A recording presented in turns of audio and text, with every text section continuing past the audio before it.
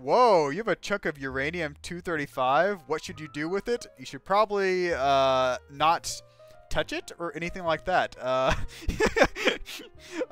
Thanks you for the chat.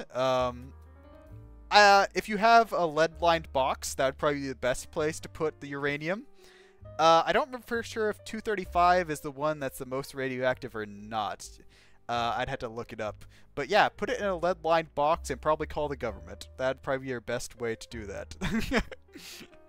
Oh, uranium-235 is the one that makes the bombs? Okay, yeah, definitely put it in a lead-lined box and call the government. I've seen people make uranium glass and stuff online, and uranium glass is supposed to be good as long as you do not eat off it. And it also glows in the dark. So, I mean, probably don't use uranium-235 for that, but it's a cool thing to look at. Also, I took a bite out of it before I knew what it was. Ooh. Ooh. I know you're joking, but oh gosh, that would be terrible. Hey, at least you won't have to eat anything more. I mean, uranium's got a lot of calories in it, okay? So you probably don't have to eat anything else for the rest of your life.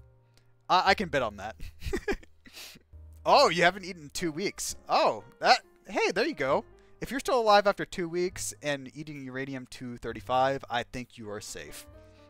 Somehow. I don't see how you're doing fine, but I'd say you're good. Wait a second. Are you like a Godzilla kind of thing? Because doesn't Godzilla like eat radioactive things to power himself? Gosh. Ooh, your fingers grow in the dark. That's pretty cool. Like how much glow? Like is it enough that you can hold out your hand in front of you and see? Because that'd be pretty cool. No flashlights, man. Not a flashlight, but it's like the little glow in the dark stars people put. Oh my gosh, it's funny you mentioned that. I have some of those stars on my ceiling right now.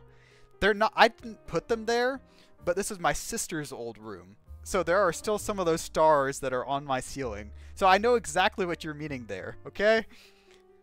But, like, that's still kind of cool. I mean, it won't be very good if you're trying to sneak around. If you're trying to sneak around at night, of course, glowing in the dark, like, hands would not be great. You'll have to wear some, like, really black gloves that will kind of hold in your radioactive powers.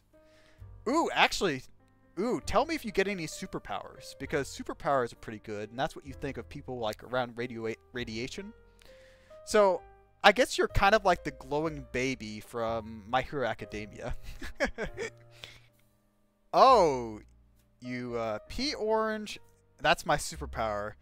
Like, are you talking about like like a Fanta orange, like a nice, like orange, or are you talking like diluted orange juice orange?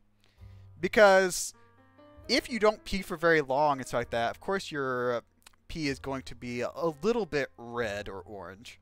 But if you're like Fanta orange, that's a little disturbing. I'll say that. Oh, you use pee that's yellow? Hey, see, that's normal, right?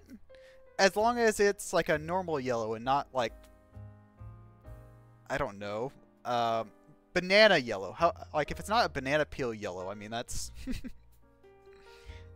Or highlighter yellow. Highlighter yellow would be bad, okay?